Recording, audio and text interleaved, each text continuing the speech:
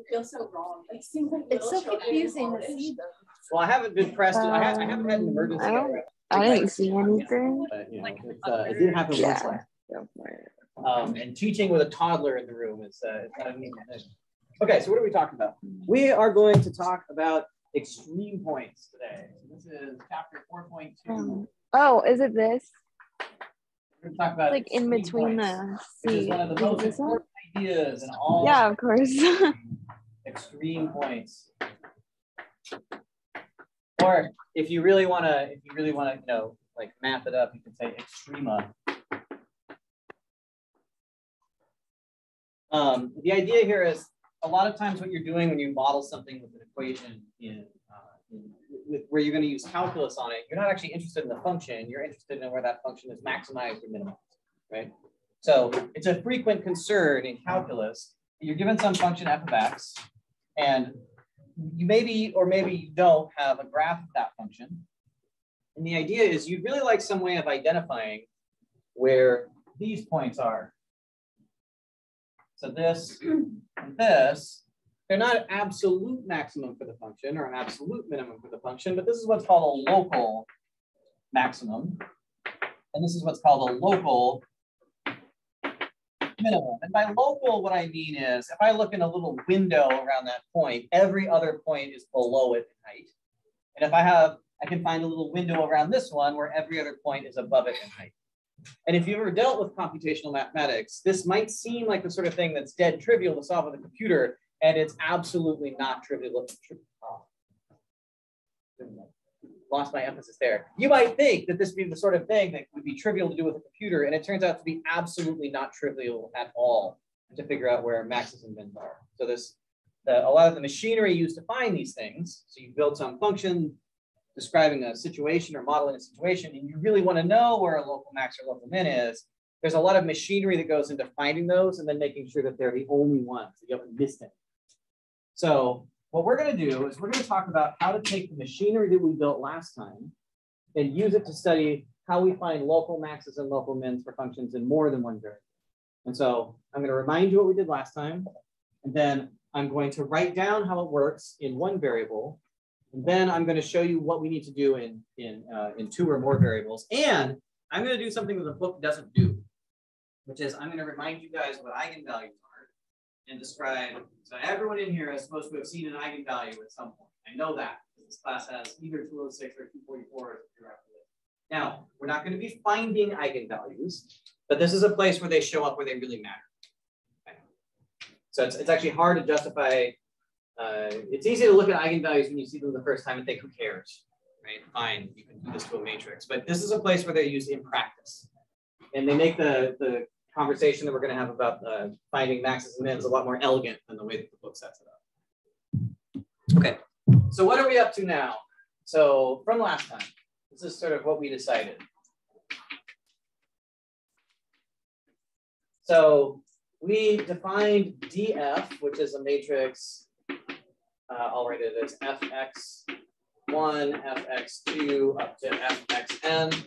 That is the derivative of a function. This is where for a function f, it takes Rn into R. The derivative of f is the matrix of partial derivatives. Alternatively, if you want to, you can think about the gradient of f, which is a vector of partial derivatives. For our purposes, what we're doing right now, those are going to be equivalent. And then we defined HF. This was called the Hessian matrix. And HF looked like this. It's a matrix where we take the second derivatives, fx1, x1, fx1, x2, out to fxn, sorry, x1, xn. If I go down the rows instead, I change the function I'm taking partial derivatives of until I finally get to fxn, xn. And it's worth noting here that this matrix, if f is C2, remember C2 means twice continuously differentiable, right? To be C2 means, if you're C2, it means you are twice continuously differentiable. So all the second derivatives exist and they're all continuous, which means all the mixed partials are equal to each other by Clairaut's theorem. If that's the case, this matrix is symmetric. That entry will be equal to that one.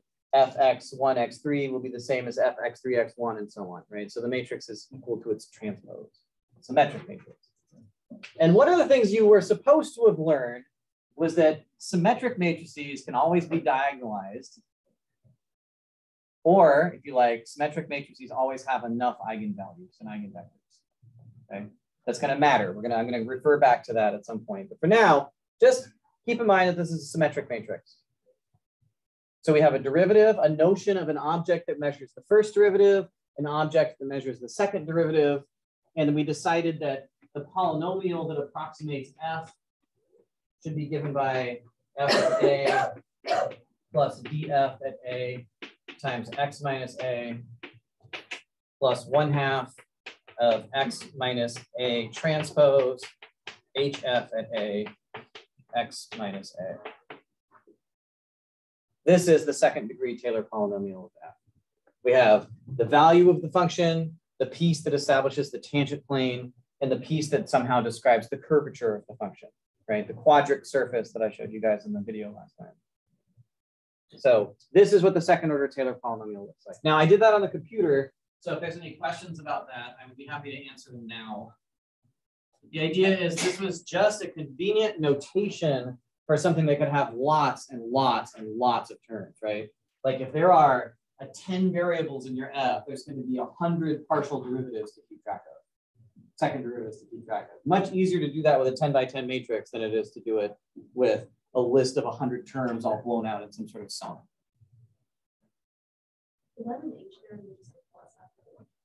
This? This. Oh, that's HFA. This is HFA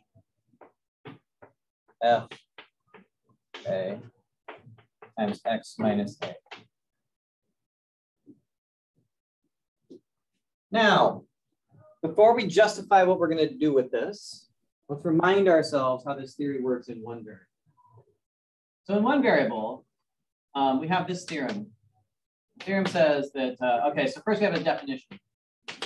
So f prime of x, f prime of a, I should say, a is called a critical point. Critical point for a function f from R to R, so a one variable function, if f prime of a is equal to 0. You spent inordinate hours in your life finding critical points of functions, right? Oh, look, a new way to take a derivative. Now go find some critical points. Okay, so critical points happen when the derivative is equal to 0, and then the condition most people forget, or undefined. If the derivative is undefined, we also consider that a critical point.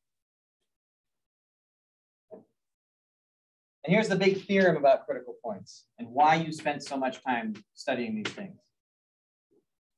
A local maximum or local minimum can only occur at a critical point.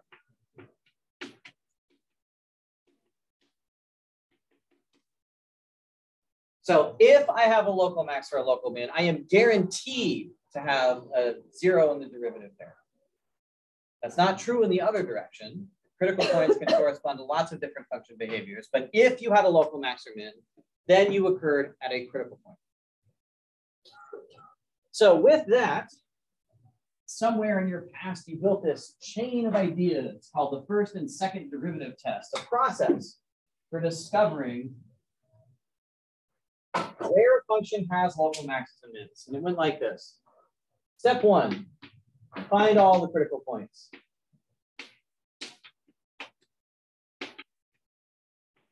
By solving f prime of x is equal to 0. Step 2, test those points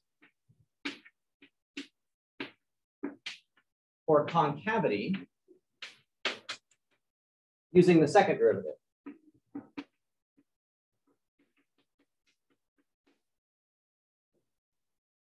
If you were in this case, well, you must have been concave up, right? Local minimums occur when a function is concave up. So if f prime prime of your critical point was positive, you're a minimum. If f prime prime of your critical point was negative, well, that corresponds to this situation. So downward concavity at a critical point means you must have been a maximum.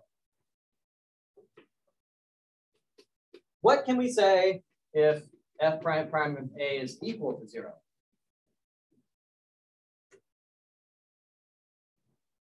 Or the inflection point. Okay, so possibly an inflection point.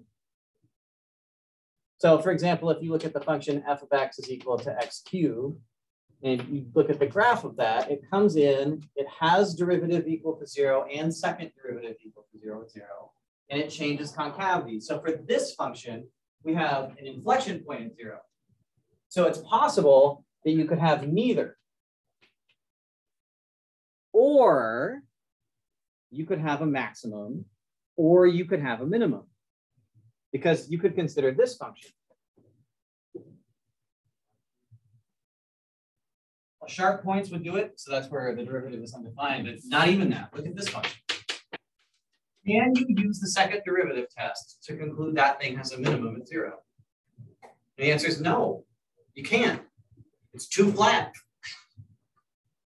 Because it has a critical point there, right? So you take the derivative and you get 4x to the third, and that has a critical point at x is equal to 0 because the derivative is 0 there. But then you test it with a second derivative test. Okay, so f, so that's step 1. Step 2, f prime prime of x is 6x squared, but f prime prime of 0 is 0. I can't say anything. This actually has a minimum there, and the reason I call it sort of too flat is because it kind of squished U-looking shape. It's like a parabola but crushed down more because it's a 4th degree function. So it's too flat for the second derivative test to figure out what's happening. Okay, so this is what's called the ambiguous case. If the second derivative test spits out a 0, you just fail. There's nothing to be done. You've got to do some other analysis to figure out what's happening in a function. Okay. So there's 3 cases for the second derivative. You plug critical points in, then you decide, okay, well, I'm either a minimum, or I'm a maximum, or I can't say anything at all. I've got to do more math.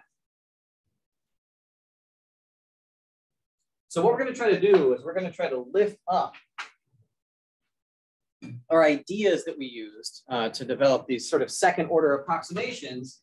Maybe we can figure out a way not to use f prime, but we can use df right here, something derived from df, right? Maybe we can get critical points by saying that this derivative is equal to 0. Maybe we're going to be able to study concavity, like the way that this function bends in multiple directions, by looking at some sort of property associated with hf. So the role of the first derivative is going to be played with, the role of f prime is going to be played by df in our n variable version of this. And the role of the second derivative, our concavity measuring thing, is going to be this matrix of derivatives instead. And so there's going to be some machinery that we need to use to look at that. Okay, those of you that took 241 recently probably remember a really dumb thing called the d-test to figure out if this matrix represents a maximum or minimum, but it only works in 2 variables, and it's, I'll point it out when we get there, but don't get too attached to that idea. If for whatever reason that rung a bell, right, examining this matrix of second derivative rung a bell, we're gonna work around that. Okay, so the sort of things that we want to be able to analyze look like this. So the function f of xy is equal to x squared minus y squared. The first thing I'm going to do when I look at this is I'm going to make a definition that says, I'm going to say that I'm looking at, just as in one variable, it turns out to be the case that we can define the notion of a critical point of f. And a critical point of f happens not when the first derivative is equal to 0, but when df of x is equal to 0. And this is a matrix being equal to 0, and a matrix is equal to 0 when each entry is equal to 0. So critical points for a two-variable function or more happen when the matrix of partial derivatives has zeros in each entry. And that means we're going to have systems of equations to find critical points. So in this particular example, fx is equal to 2x, and fy is equal to minus 2y. Supposed to be an x there. And the only way I can have a critical point is if both of those equations are equal to 0 simultaneously. This matrix has to be 0, which means both of these equations have to be equal to 0 at the same time. Well, the first equation can hold when x is equal to, this will be equal to 0, f of x is equal to 0 when 2x is equal to 0, which means x is equal to 0. Notice that says nothing about the y values of the critical point. It just says whatever your points are, if the x coordinate was 0, then this derivative would be 0. So the x coordinate of your point must be 0. This equation says that the y coordinate of your point must also be 0. So how many critical points does this incredibly interesting function have? Well, just one. If the x coordinate has to be 0 and also the y coordinate has to be 0, there's precisely one point that makes that true. Okay. So that would tell you that the critical point for this function occurs at 0, 0. As in the one variable case, we have absolutely no idea what kind of critical point that is. Now, if you're good at drawing things in 3 dimensions, you actually might take a stab at this point. So one way to say, I don't know what kind of critical point that is. Maybe it's a local minimum, right? So it sits at the bottom of some kind of paraboloid looking thing. Or maybe it's a local maximum. Could anything else happen? You draw that function and you get this sort of shape out the other side. So it kind of goes like this, and then it comes down here, and then it goes this way, and then it comes down like this, and then there's a parabola in the back, and it comes across like this. And the point that we're interested in is right here. So you draw it. This is the point corresponding to 0, 0, right? So 0, 0, 0 is on the graph. This is the critical point. But notice it's neither a maximum nor a minimum, because if I move in this direction away from the point, I go up in height. If I go out along that parabola, I increase in height, which makes me think I'm at a minimum. But if I go in the other direction, I go down the surface instead. So in this direction, it opens up. In the other direction, it goes down. So this is neither a maximum nor a minimum.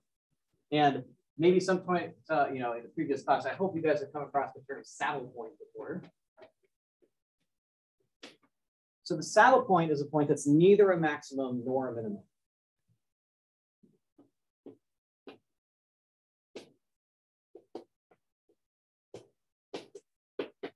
In some directions, the surface goes up. In some directions, the surface goes down. And so what I want to do is I want to start trying to write down a way of recording some quantity I can study that captures the notion that in some direction, for something like this, in some directions I go up, in some direction I go down. I'd like to have a notion that captures the idea of being a local max or captures the idea of being a local min. And the way we're going to do that is we're going to use this.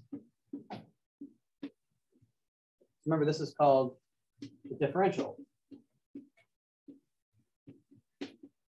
of f, which is also change in height.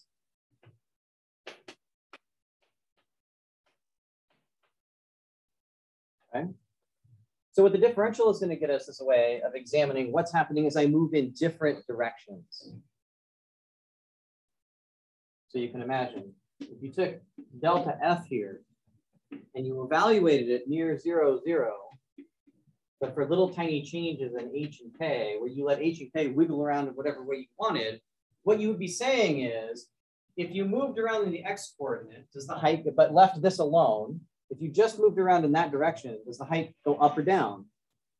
Well, if you moved in the x direction, I guess I have to tell you what the x direction is. This is the x direction right here, that's x. Let's say this is the y direction coming up this way. If I slide around in the x direction, the differential goes up. Change in the height of the surface is positive. So in the x direction, small changes increase f, the height of f, which means that the change in f is a positive number. In one direction, change in my height is positive. But in the y direction, if I slide the k variable around here, I move just itty bitty wiggles in the y direction, what happens is this instead curves down instead, right? In the y direction,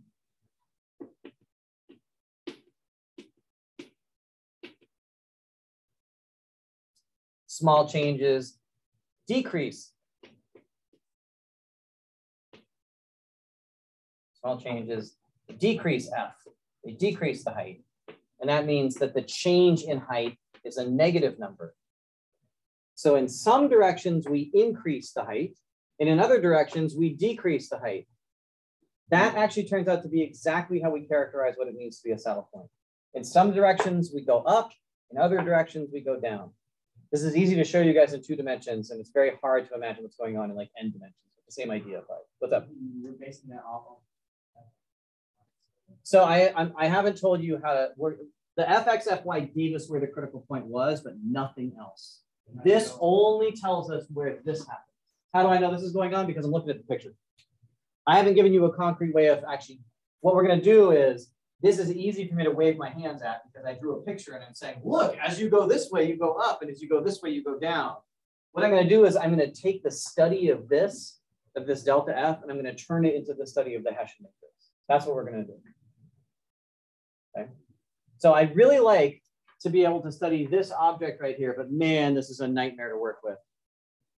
This is a nightmare to work with because if I actually computed it, I'm going to get h squared minus k squared. And then I have to say, oh, for all possible values of h and k that are close to 0, is this thing positive or negative? Well, and some changes are positive and some changes are negative. And the algebra needed to analyze this thing is a nightmare. This is delta f for that function at 0, 0. But it's too hard to analyze.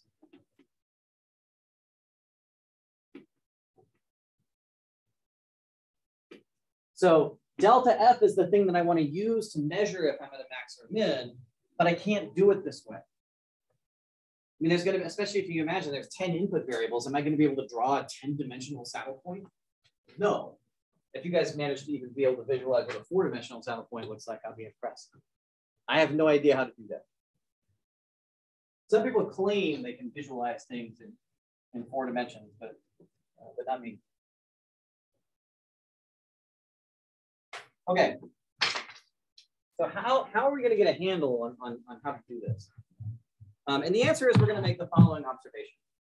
So we want to be able to make this definition that says, we want to be able to say that if delta f, if we're at the point A, and we define delta f to be equal to f of x minus f of A. So this is, I mean, this would measure change in f, right? There's your anchor point. There's a slight movement away from A. Did your height go up or down? This is a measure of what you did between A and X. How much did your height change? If we define delta f this way, if delta f is positive for all X near A, we're at, let's see, so change in, if I'm at A, and no matter what direction I go, my change in height is positive. I must be at a minimum value in that case, right? And if I move in any direction but my height goes up, I'm at a local minimum. And if delta f is negative for all X near A, then my local maximum.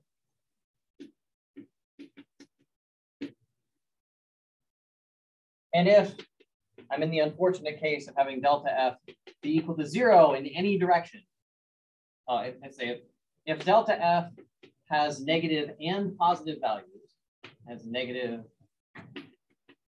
and positive values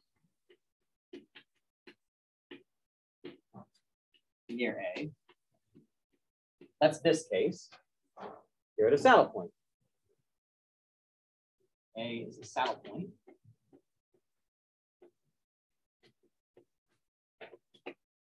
And the final case is if delta F is equal to 0 in some direction, then you have no idea what that means. Right, so the ambiguous case still holds.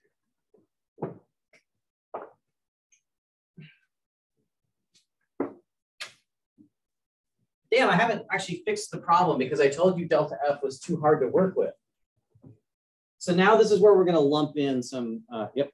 So in the case of like variable functions, we were kind of like looking at a small interval. So Yeah. in this case, we'd do like a small circle. Yeah, so when I say X near A right here, so there's a bunch of language that got used in the early part of the book where I told you we weren't going to work with the epsilons and deltas.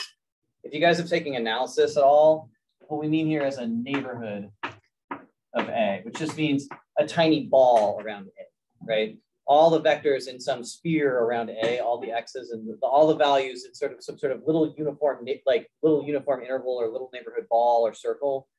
If this is true, then that's what we mean by near A, right? So in two variables, what we mean is if you were at some function or you at some point A, that you could find a little circle around A, where for every value in that circle, the height change was positive, that would mean that you were at a local minimum. It means any direction you go, the function is headed up. Okay. So this is kind of hand wavy stuff because since proof is not a prerequisite for this class, when I say near A, I want you to think for all values, for all inputs that are like within some very small fixed distance of A, we have uniform property. Basically, any direction you move from A, the function goes up. Okay. So how am I going to get the Hessian into the mix? So if delta F is equal to F of X minus F of A, but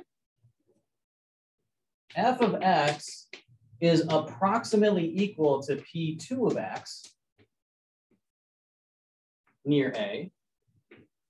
So this thing is the second degree Taylor polynomial. And that means that F of X is approximately equal to F of A plus df A X minus A plus 1/2 of X minus A transpose HF at A times X minus A. Wait a second. If I'm at a critical point, what's this term equal to? Why?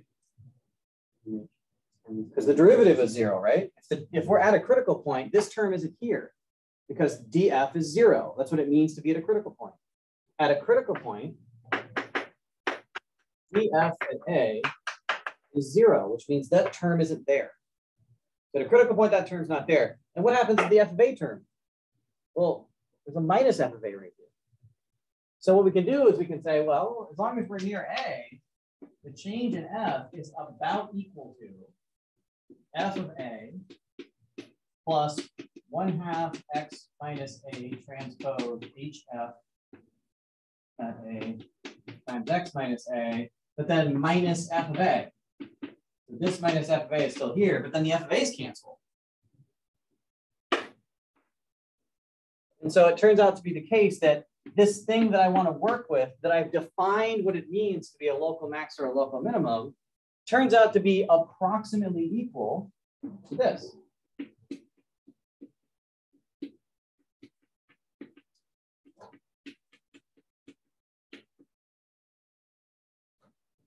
So using the second order Taylor expansion means that I can study the changes in how f moves away from a point by not looking at the whole function, but just approximating it with this. And this is an example of something where I can study how this thing behaves just by looking at this matrix. This is a numerical matrix.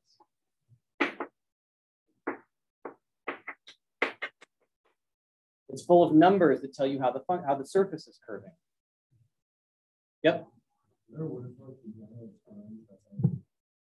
I'm not even bothered. So this is, oh, I'm sorry, I should have put the transpose right here. Yeah, so this actually, if you guys have seen linear algebra, this is really secretly an inner product. This is the dot product of two vectors. This, in physics, you would have seen this as sort of like the Brockhat notation, right? Yeah. This is an operator applied to a vector. And in the second slot, you hit it with this transpose vector, which turns into a scalar. This is really secretly a scalar product. So all of this crap in the middle here is a dot product of two vectors. It doesn't look like it. I don't really want to get into the theory of it, but that's what's going on here. So this is a quadratic form. So this thing really can be thought of as equal to the dot product of HF at A times the vector x minus a dotted with the vector x minus a. And that quantity will be positive. That basically means that instead of studying this thing, I can actually just look at the, I'm going to say eigenvalues now. I'm going to skip it. But if I have something in this form, and so Jack, a good question. This is called a quadratic form. It's not really in the scope of the class to talk about the theory of quadratic forms, but anything that can be written in the form vector transpose matrix vector is called a quadratic form. And to say that something is positive, if I want to say that something of that form, you should recognize that's what this is, right? It's a matrix in the middle, a transpose vector in the front, a transpose vector on the end. This thing, if there's a function running around here, that will be positive whenever the matrix in the middle has positive eigenvalues. So there's a deep connection here to linear algebra. So I'm gonna wave my hands a little bit this because it's important to know that this move is justified. I'm saying that the way that the surface moves can be estimated by a sum that by a product that looks like this. So what we're saying is the way that the surface changes can be thought of as about equal to 1/2 times x minus a transpose HFA times x minus a. And what I'm saying is this thing right here, this will always be positive if that matrix only has positive eigenvalues. And it will always be negative if that matrix always has negative eigenvalues. And if it has mixtures of positive and negative eigenvalues, it will correspond to saddle points existing. Sometimes positive, sometimes negative. So this is a quadratic form. And what it means is that this thing will be positive. So all of this stuff, maybe I'll call this stuff. Stuff will be positive. Stuff is positive if and only if HFA is a positive definite matrix. So I'm using this language because it will come up in other classes, not because we're going to delve into the theory of it. But by positive definite, a matrix is positive definite means HF of A has only positive eigenvalues. You didn't think you learned all that linear algebra for nothing, I hope. So this thing that we're using to approximate the way the surface will bend will be positive in every direction whenever this matrix has only positive eigenvalues. So the study of the way the function moves turns into the study of this matrix. This is why the Hessian is powerful. On the other hand, the stuff, that's a bad movie, by the way. It's a Stuff, if you've never seen it. It's an ancient monster movie from the 70s where people eat something like Oreo cookie filling or something. It's a whole, like, it's kind of like the Blob, except you turn into the Blob after you eat the stuff. Anyway, so the stuff will be negative, this quantity that we're using to approximate delta F. So I guess we should put this in. The idea here is that delta F will be positive because it's approximately equal to this. So delta F is positive whenever the Hessian is positive definite. The differential will be negative whenever the stuff is negative, which is the same as HF at A being a negative definite.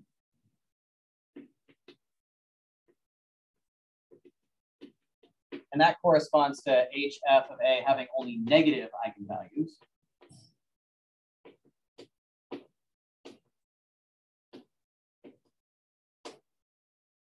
And then there's the mixed case. this thing will take on positive and negative values if the eigenvalues are positive and negative, or mixtures of positive and negative. So what you can say is, so delta F will be positive and negative,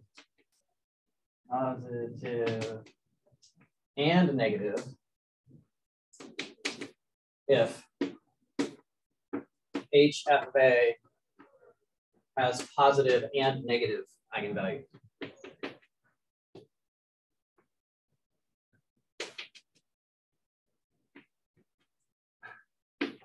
And then there's the ambiguous case. Notice nowhere in here did I allow 0 to be an eigenvalue. So remember, in one variable, the ambiguous case happens when the second derivative is equal to 0 and you can say nothing, right? If the second derivative is equal to 0, it says you could be an inflection point, or you could be a really squashed minimum, or you could be a really squashed maximum. So the same thing happens here. If HF of A has 0 as an eigenvalue, then it's indeterminate. You can't actually tell if it's a maximum, min, or a saddle point. This is going to correspond to, let's see, all positive eigenvalues means the function goes up. This is all describing the case where you have a local minimum value. If the matrix all has negative eigenvalues, it means you go down in every direction. That corresponds to being a maximum. Yep. If you are positive and negative, depending on the directions you go, that is, the matrix has positive and negative eigenvalues, you're at a saddle point.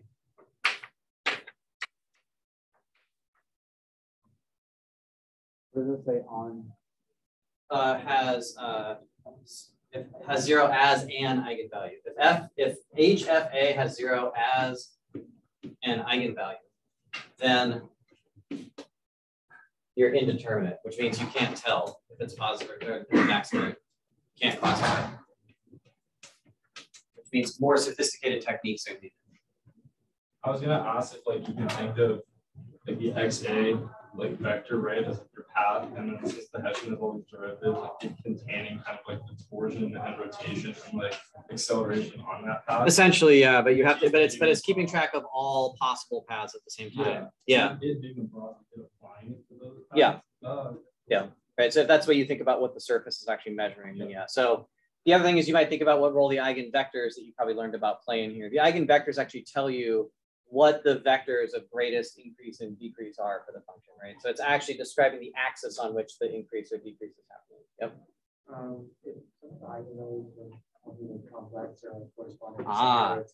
Okay. That's an absolutely beautiful question. What happens if there's complex eigenvalues? So one of the biggest, deepest theorems of undergraduate linear algebra is that symmetric matrices have real eigenvalues. Symmetric matrices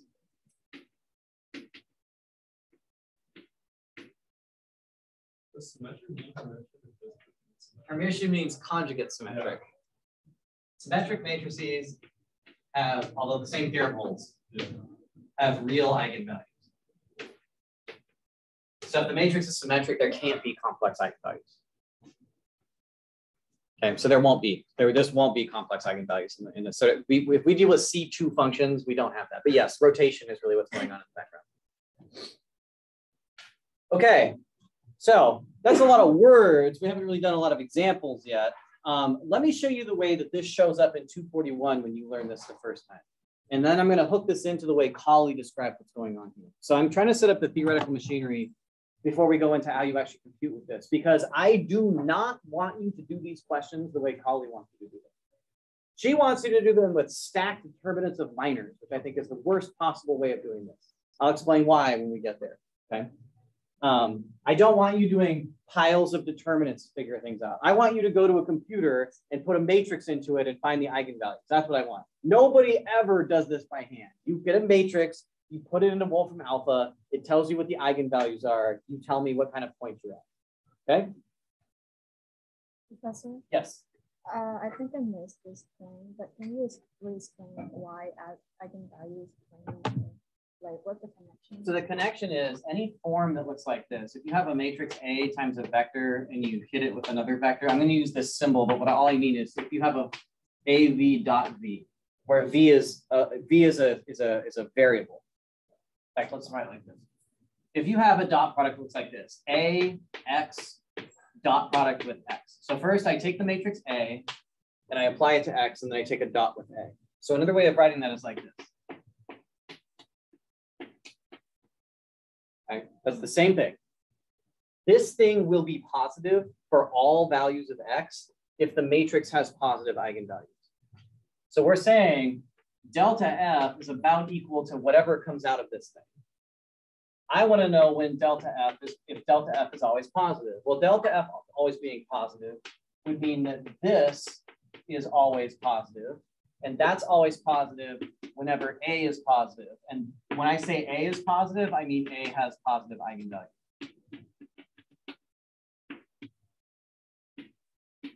So this is a basic piece of the interaction between functions and linear algebra, is that if you have one of these things, which is called a quadratic form, it will be positive if the matrix is positive. And it will be negative if the matrix is negative. So if delta F is going to be negative, that's the same thing as saying AX dot X is negative. And that's the same thing as saying A is negative, but that means A has negative eigenvalues.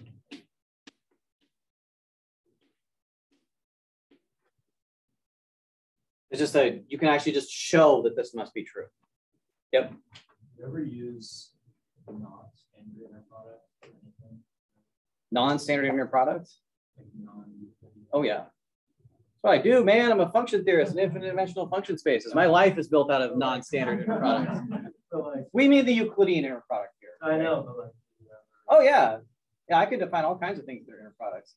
My favorite inner product is the trace inner product, which is you take two matrices and you take their traces, and then, you know, like there's a way of getting the trace of a matrix is the sum of the diagonal elements. There's a way of defining an inner product where you actually do that. Take a matrix, add up all diagonal elements, and then you can define a scalar product using that. That is an inner product, but absolutely not the one that you're used to. So yeah, inner products exist on infinite dimensional vector spaces too. Here, I'm going to drift temporarily into a very, so I cannot resist answering this question. Okay, so this idea still works in vector spaces, that not just Euclidean vector spaces like we're setting up here. I don't know if anybody in here has ever thought of, has ever come across the idea of L2. L2 is the set of functions that have the property, so it's functions with the integral of the absolute value of f squared bounded. So no asymptotes, basically, right? Or if the asymptotes are, you know, this is like the core, this is the single most important family of functions in the entire world. All of engineering is built out of L2, basically, right? In fact, if you've ever in your life computed a root mean square, you're working in L2, right? So this is the language of electricity. It's the language of mechanical systems where you compute power with the root mean square average. You're working in what's called the L2 norm. So what is the inner product in L2? F dot G is equal to the integral of F times complex conjugate G. That's a dot product. Doesn't look like one, but it acts exactly like the Euclidean dot product. So this same machinery works in that vector. You still have the notion of positive definite. So you could still set up the idea of what it means to be a matrix in this space, which is an infinite dimensional object instead. But yeah, all these ideas work over here. And so what that means is, if you guys have ever exhaustively gone through this computation, you poor bastards, if you've ever shown that this integral is equal to 0, most of you that have ever, a lot of you will have shown that any integral of this form is equal to 0, or even worse, this one.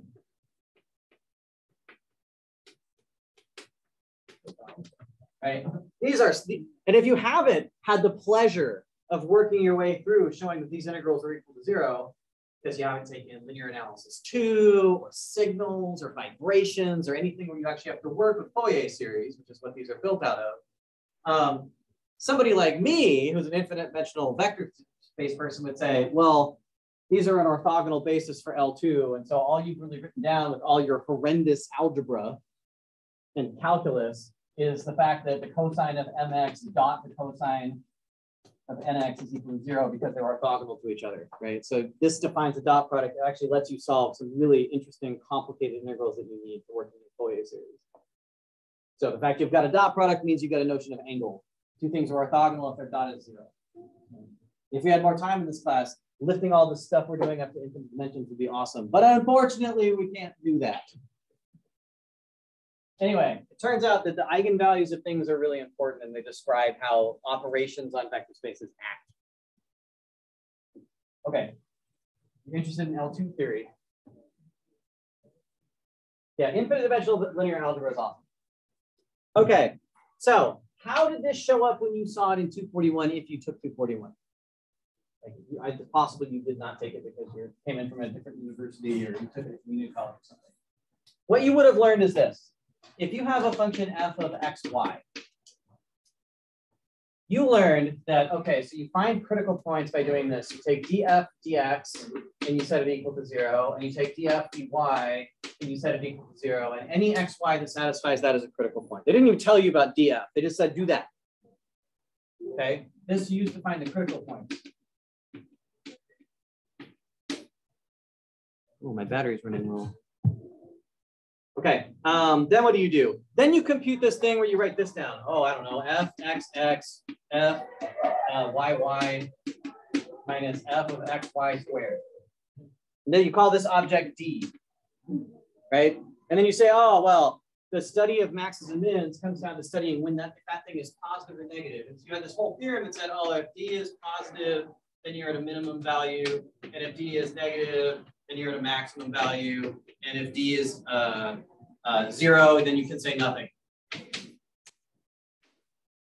But then there were some sub cases where, like, if D was equal to 0 and fxy was bigger than fxx, then you were at a, there's all sort of extra conditions involved here. I'm not even telling you the whole theorem because it's dumb. Right? What are you really doing when you do this? This is the determinant of the matrix fxx, fxy, fyx, fyy. It's the determinant of that matrix. What does the determinant of a matrix